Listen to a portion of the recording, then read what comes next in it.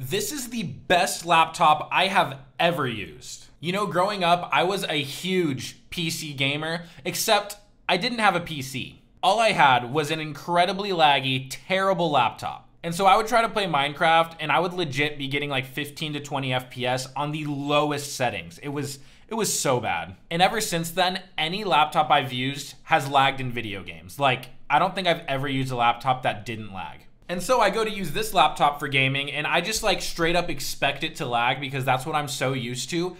And then it doesn't lag. It just doesn't. And it's kind of like weird. Like, it doesn't feel right. Like, in my brain, this thing should be lagging, but it's running perfectly. And I'm like, this is weird. This is weird. And the thing I really love about this is it doesn't look like this. It's literally this nice, low profile, sleek laptop, and then boom, inside it's a powerful gaming machine. Like, I love that.